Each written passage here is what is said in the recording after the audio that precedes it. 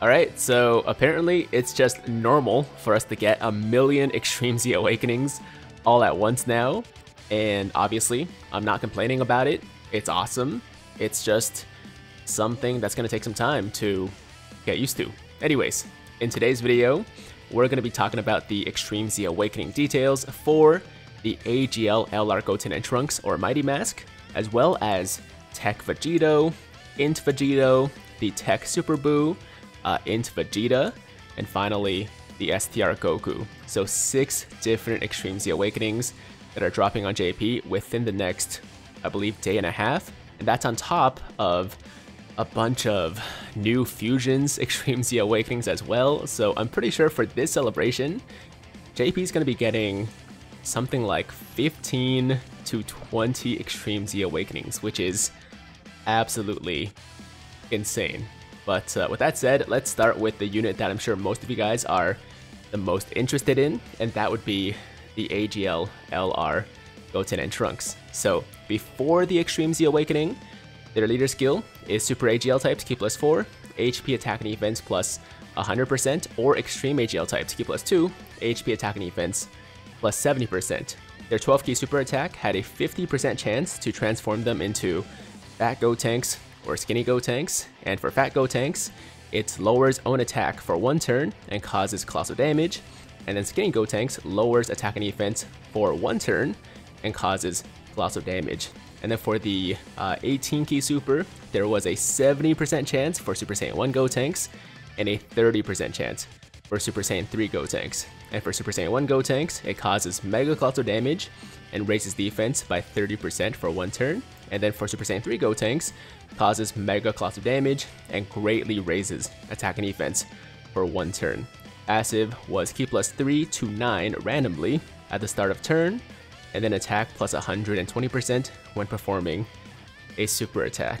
So like a lot of other Gotenks units, there was a lot of RNG involved in this unit. You know, for the 12 key super, it was either Skinny Gotenks or Fat Gotenks, and then for the 18 key super, it was Super Saiyan 1 or Super Saiyan 3, and then even for the passive, it was between 3 to 9 key at the start of turn. So you never really knew what you were getting from this unit. Now, with the Extreme Z Awakening, that's still the case, but I would say less so. There's less variance in a way. So the leader skill is Super AGL type TEQ +4, HP attack and defense plus 120%, or Extreme AGL type TEQ +3, HP attack and defense plus 90%.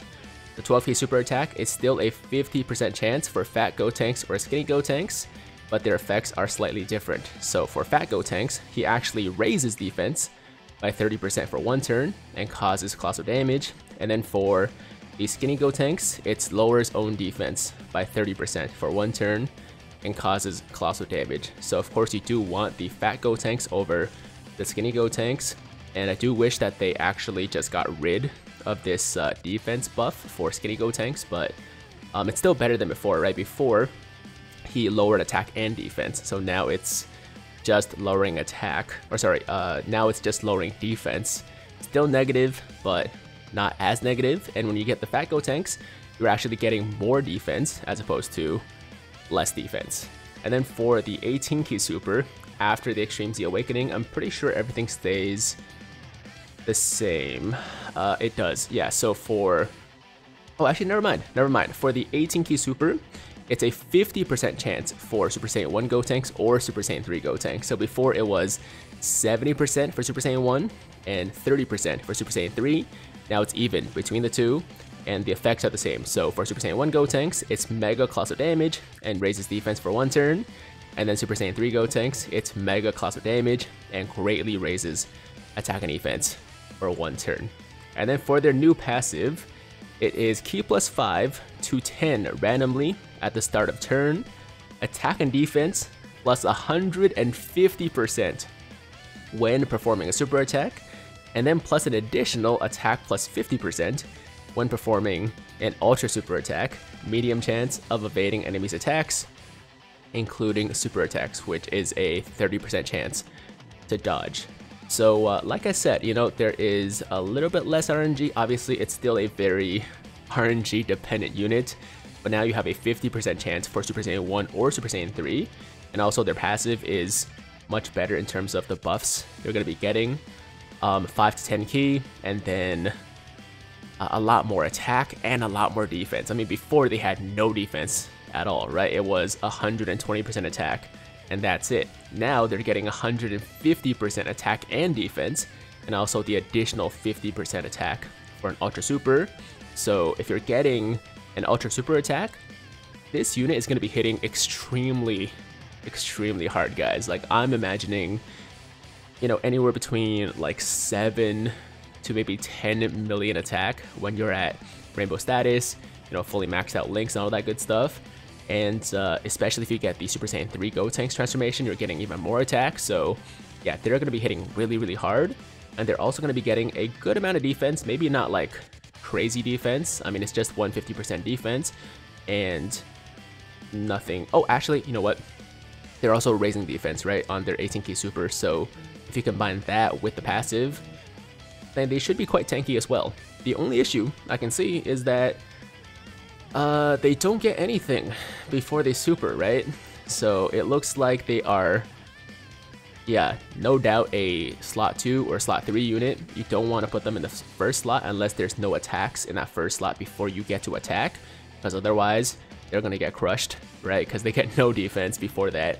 So yeah, that's a bit unfortunate. They get no buff before they super. But outside of that, it's a really good Extreme Z Awakening. Definitely a huge improvement for this unit that really needed that EZA. And, you know, it's a little bit basic, right? Like, they don't really do anything unique with the passive, but it was already such a unique unit in the, you know, different transformations for the 12K Super and the 18K Super. So I don't mind it too much. And they are really powerful now. So a good Extreme Z Awakening, in my opinion. So that is the LR Goten Trunks, the Mighty Mask. Let me know in the comments what you guys think about them. But let's quickly go over the 5 other units before we get out of here. So now we got the TEQ Vegito. So pre-Extreme Z Awakening, leader skill is all types, HP, and attack plus 30%, super attack, supreme damage, and allies attack plus 25% for 1 turn, and passive is attack and defense plus 30% for all allies. Now with the Extreme Z Awakening, leader skill becomes all types Q plus 3, HP attack and defense plus 80%, super attack, supreme damage, and allies attack and defense plus 30% for 1 turn, and then passive is attack and defense plus 150%, plus an additional defense plus 15% for every key sphere obtained, chance of evading enemies' attacks, including super attacks, plus 5% with each attack received up to 30%. All allies attack and defense plus 30%, and then launches an additional attack that has a high chance of becoming a super attack. So still a great support unit, but now he actually gets some attack and defense for himself, and also up to a 30% chance to dodge after receiving 6 attacks. And he also has a chance to launch 2 supers, possibly a 3rd super with the hidden potential system. But yeah, that's crazy. I mean, this super attack is really good. Imagine if they get like double supers. That's going to be, you know, 30% attack and defense twice for the entire rotation on top of their support passive. So just a great Extreme Z Awakening overall, in my opinion. I mean, if you compare it to what this guy did before, it wasn't a lot, right? So definitely a huge upgrade for the TEQ Vegito. And same thing for the INT Vegito. It's actually a very similar EZA. Leader skill is all types, HP and attack plus 30%. Of course, this is before the EZA. Super attack, supreme damage, allies attack plus 25% for 1 turn, and passive is attack plus 12% for every key sphere obtained. With the Extreme Z Awakening, leader skill all types Q plus 3, HP attack and defense plus 80%, super attack, supreme damage, allies attack and defense plus 30% for 1 turn, and passive is attack and defense plus 150%, plus an additional attack plus 20% for every key sphere obtained, chance of performing a critical hit plus 5% with each attack performed up to 30%, all allies Q plus 3, launches an additional attack that has a high chance of becoming a super attack. So compared to the TEQ Vegito, this guy's going to be much more offensively driven, whereas the TEQ Vegito is much more defensive with the dodge chance and the extra defense for every key. This guy is going to be, you know, much better offensively, but not as good defensively. But both are very good units nonetheless. And then we have the TEQ Super Buu. So pre-Extreme Z Awakening, Tech types Q +3, attack and defense plus 50%, super attack supreme damage with a rare chance to stun, and passive is recovers 30% of damage dealt as health. Now for the Extreme Z Awakening, leader skill is Tech types Q +3, HP attack and defense plus 100%, super attack raises attack for 1 turn and causes supreme damage with a medium chance to stun, and then the passive is defense plus 130% at the start of turn, medium chance of evading enemies' attacks including super attacks, and medium chance to perform a critical hit. Recovers 30% of damage dealt as HP. So you might have noticed that they don't actually give him any attack buff on his passive, which I guess is because they didn't want him to heal too much. I mean, if he had like 100% attack, then he'd be healing an insane amount every single time, right? So I guess because of that, because of this part of his passive that they wanted to keep, they didn't give him any attack. I still would have liked to see some attack, but I guess I get it. I guess I understand, but it's still unfortunate. He should hit harder than he does. I mean, even with the Extreme Z Awakening, I don't think he's going to hit that hard. His stats are going to be better, but he's primarily going to be a healer. He's going to be really good at that, though. He's going to be very, very good at healing. I mean, even if he's doing like 1,000,000 damage, that's 300,000 HP he's recovering. So, okay, I get it, yeah. He doesn't really need the attack buff, I guess. But there is the TEQ Super Buu. And let's move on to the INT Vegeta. Leader skill is INT and Fist types, Q +3, HP attack and defense plus 30%, supreme damage and raises attack for 3 turns, and passive is attack plus 20% per INT key sphere obtained, recovers HP with candy.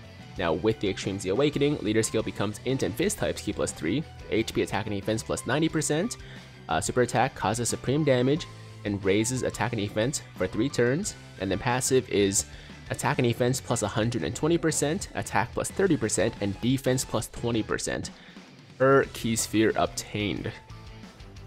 That's crazy. I mean, he's already getting 120%, and then 30% attack, 20% defense for every key sphere. A chance to evade enemy attacks plus 10% up to 30% at the start of each turn, and then changes TEQ key spheres to INT key spheres when there's an ally whose name includes Goku attacking in the same turn, recovers HP with candy. So he is an orb changer if you have a Goku on the same rotation, and then 30% attack and 20% defense for every key sphere. I mean, that's just crazy. That's just ridiculous. And then he also gets a 30% chance to dodge, which is nice. But man, that's just so much attack and defense for every key sphere on top of the flat, I mean, not flat, but like the base boost he's already getting. He's going to be a very good nuker. Very, very good nuker. And same thing for this Goku. They're actually built very similar. So pre-Extreme Z Awakening, leader skill is AGL and STR types, Q +3, HP attack and defense plus 30%, super attack supreme damage, and attack plus 20% for all allies for 1 turn. And passive is attack plus 20% per STR key sphere obtained, recovers HP with candy. Now with the Extreme Z Awakening, leader skill is AGL and STR types, Q +3, HP attack and defense plus 90%, super attack, supreme damage, and attack plus 30% for all allies for 2 turns. And then passive is attack and defense plus 120%, attack plus 20%, or sorry, attack plus 30%, and defense plus 20% per key sphere obtained. Chance to perform a critical hit plus 10%, up to 30% at the start of each turn. And then changes Fizz key spheres to STR key spheres when there's an ally whose name includes Goku, whose name includes Vegeta, attacking in the same turn, recovers HP with candy. So essentially the same passive as Vegeta, except a different type of key sphere. And also you need Vegeta as opposed to Goku for Vegeta, right? So there you go, guys. Those are all 6 Extreme Z Awakenings outside of the Fusion's Extreme Z Awakenings that are dropping on JP soon.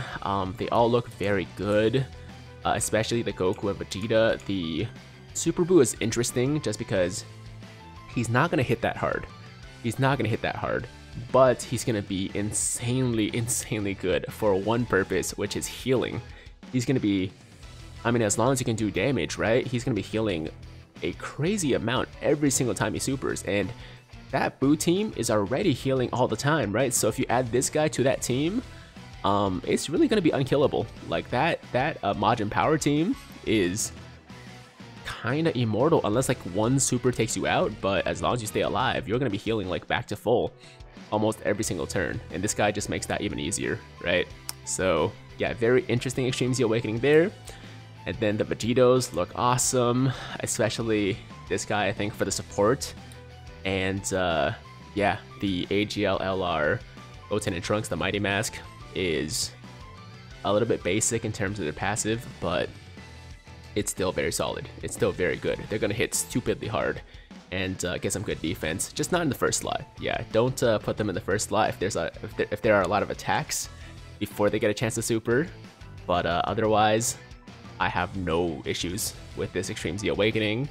There you go, guys. That is today's video. Hope you guys enjoyed it. As always, if you liked the video, then make sure to like the damn video. And if it's your first time watching me, first time to the channel, you like what you see, then definitely hit that big red subscribe button to join the Tiger Squad now. And while you're at it, hit that notification bell too, so that YouTube knows you want to stay up to date with all my latest content. And until next time, have an awesome, awesome day.